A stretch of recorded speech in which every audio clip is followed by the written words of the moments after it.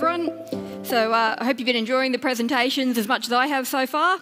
Bit of a change tack into bees here, which I'm a bit worried about. We have all these people who run cropping, livestock, dairies, lots of presentations from people who run cropping, livestock, dairies. So my livestock do look a little bit different. Lucky for me, Stefan and Miri did sort of introduce the fact that they're still big players. Do we have any other commercial beekeepers here? No, only my husband. This could be a bit rough.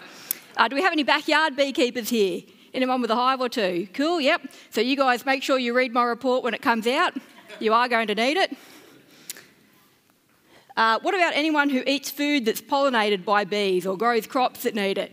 Cool, right. So this could be a problem for all of us then. So I applied for this scholarship to study integrated pest management for a little-known pest on bees in Southeast Asia. But just before the round 2 interviews, a mite was discovered on bees near Newcastle in New South Wales. So I changed tack. I packed my bags to go and meet beekeepers from around Australia on the eradication effort. So for decades, Australia was privileged to be the only beekeeping continent free of varroa mite. This little guy up here.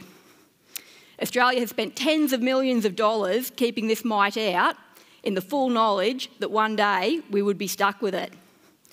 June 22nd, 2022 is the day that will be remembered by beekeepers throughout Australia. Varroa destructor is the world's worst pest to European honeybees worldwide. So you know we all have viruses that we don't even know about? Well, so do bees, except that when something starts sucking on the fat body that you use as your immune system, you will start knowing about those viruses. It's also one of the largest parasitic mites in the world in relation to its host. So this one isn't big enough to be a proper human equivalent, but you can imagine what that feels like, stuck half under your skin, sucking on your liver, and then it chews on your children and reproduces in their bedroom. Not fun. So this mite only appeared in the 1950s, when its ancestors jumped from their old friend the Asian honeybee to a European honeybee that just had zero defences against it. And it was only declared a new species, Varroa destructor, in 2000. So in only 70 years, it spread around the world, leaving a wake of devastation.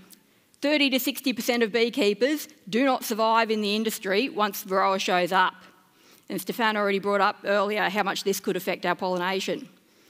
So up until this point, I just assumed that for such a common pest, there would be a wealth of research and integrated pest management methods. Nothing I could add there.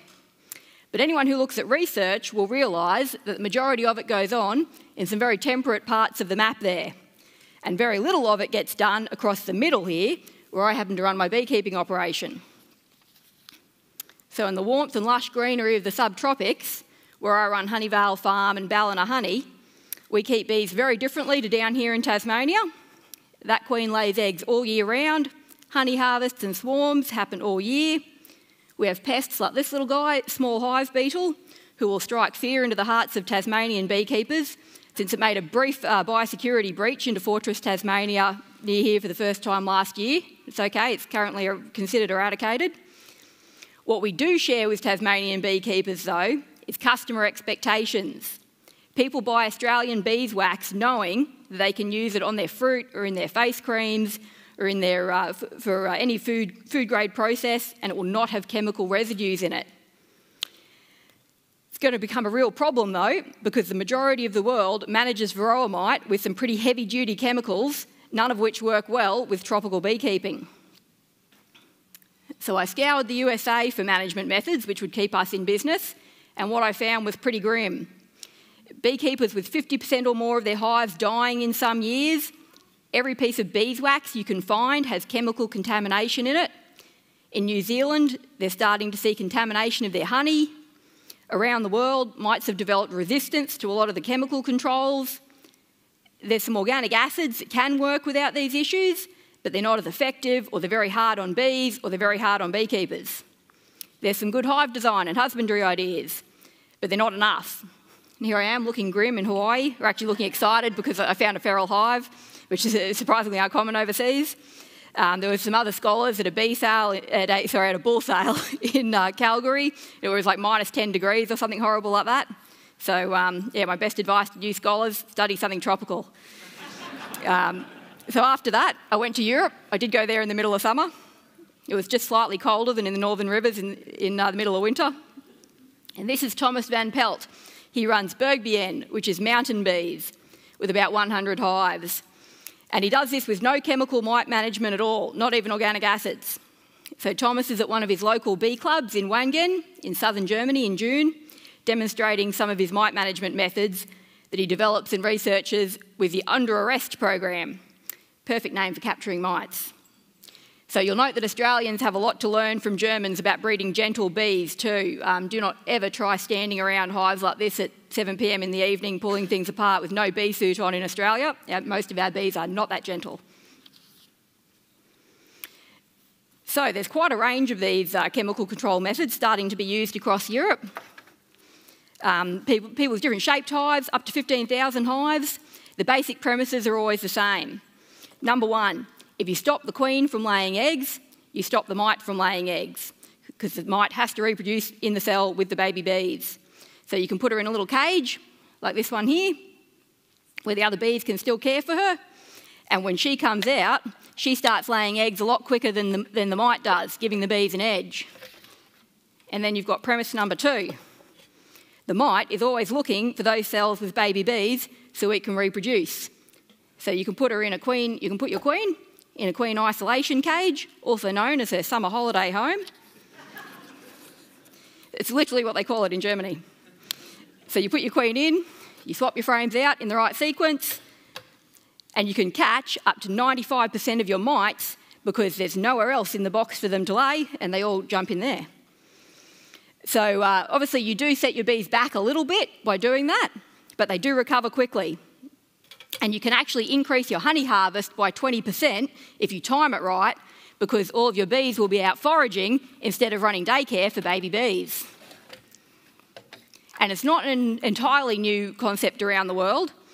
People do use, get the queen to lay out a frame of male bee eggs, because the queen can pick, and then lays the eggs, mites jump in.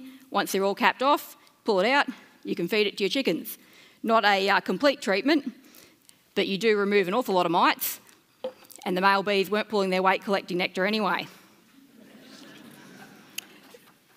So, on September 19th, 2023, the National Management Group in Australia realised that eradication was futile and announced the move to management of varroa mite in Australia. No turning back. So the landscape totally changed between when I applied for my scholarship and now when there's no going back, and Australians will be managing varroa mite. So when varroa mite reaches Tasmania, the beekeeper who posts her lip balms and shampoo bars and whatnot around Australia-wide, there's a few Tasmanian companies that do that, may be able to guarantee their customers that there's zero risk of chemical residues in their beeswax with these methods. It's a lot harder when you're helping pollinators who run thousands of hives, but hopefully Australians can come up with some good methods. But is that the end of the story? We have some very experienced farmers in this room with best practice integrated pest management in action on their farms. If that's you, you might be thinking, number one is to use stock resistant to the pest. Why don't we find bees that are resistant to mites? Well, back on this map here, you may have seen a smattering of red spots, a very light smattering. Those spots have populations of bees that do manage varroa mite on their own. They are not large areas. Some populations are doing well, others not so well and dying off. It's not easy when you're dealing with a totally new pest you have no defences against, and all of our usual beekeeping practices help mites more than they help bees. European honeybees are the most moved livestock in Australia, and they totally ignore any separating fences. If they can't find their own home, they just land at somebody else's place for a bit. Really good way to spread pests. We can't import bloodlines from any of these red spots because Australia got lucky and so far has avoided the worst bee virus that is found almost everywhere else in the world. In fact, the spots where it's not found are so small there's no point even putting them on the map there as deformed wing virus. We need to keep it out. So we need to find out what our bees can do. It's cutting-edge research. No one knows what genes are responsible for varroa resistance yet.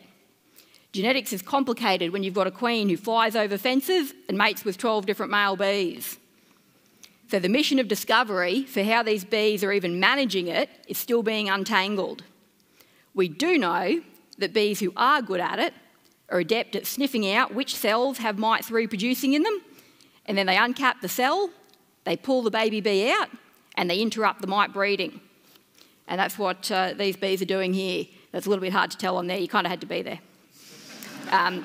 It could be something the adult bees are doing or something the baby bees are doing that's actually causing the behaviour. We don't even know yet. So these bees belong to Steve Riley in the UK, where he's part of the varroa resistance breeding program run by Westerham Beekeeping Club. And these bees might have to uncap and recap a lot of cells to find the right one with the mite in it. But a good queen breeder, by the way, if you're feeling bored, you can do a bit of queen spotting on that slide there. I've made it a nice hard one for people. But a good queen breeder has a range of ways of figuring out which queens are good at doing this. And unfortunately, one of the ways this research was confirmed was that Australian bees do this at really low rates. But some will be better than others, and it's a starting point. Beekeepers right now around Newcastle are seeing wild hives and hives from beekeepers who fail to keep mite numbers down, die off and leave. So a mite's the size of a sesame seed on the underside of the bee. You will not know it's there unless you look in the right way and with the right equipment. Dying hives are being robbed out by healthy hives, and they just see free food. They're taking all those mites back home. Varroa-resistant genetics that we do have in some of these areas will be overwhelmed and die off. So Australia has over 75 feral hives in every square kilometre on average. So this cycle might go on for 5 to 10 years before we see steady, stable numbers of mites that Australian bees and beekeepers can learn to manage. And the genetic range of bees in Australia will actually need to shift, just like the genetic range of humans in Europe shifted when the plague hit. The better we can do this process, the better off the Australian beekeeping industry will be. But my favourite photo is actually this one. After the demonstration in Wangen in Germany, I popped open the back of the hive to check out Rudy's neat hive record keeping system. And there was this little guy. Rudy runs about 250 hives, and he owns the hives that Thomas demonstrated with. And he's been managing varroa mite chemical-free for about a year now. And this little guy is a pseudoscorpion. He eats mites for breakfast. Very tasty. So, of course, if you're using chemical mite management, this guy and his family are some of the first to die. You kill off your hive ecology, it's collateral damage. He was never going to eat enough mites to save your bees, but he was doing no harm, and he was happy to help out. And that's what integrated pest management does. It's management which doesn't damage your environment. We've had a lot of talks so far about biodiversity and preserving your natural capital, and that's what these methods are all, biotechnical methods are all about. Management which you are happy to hand on to your kids and to the next generation of beekeepers with confidence. So even if you don't have bees yourself, you probably know someone who does. Now that you have a solid appreciation of what they're going to be up against, make sure you give them a big hug, tell them you are so sorry their bees are going to have to deal with varroa mite now or in the future as it spreads, and make sure you send them in the direction of my Nuffield report, not out yet, but it will be out shortly, so that Australia's beekeepers can lead the way with world's best practice solutions. And this is only the start of our journey with varroa mite, but I would like to give a massive thank you to all the parties who set this journey off in the right direction. In particular, Nuffield Australia, my amazing sponsor AgriFutures, who helps a lot of beekeepers, and my wonderful husband Luke Edwards, who did lots of driving on the wrong or right, depending on where you live, side of the road for me. Thank you very much.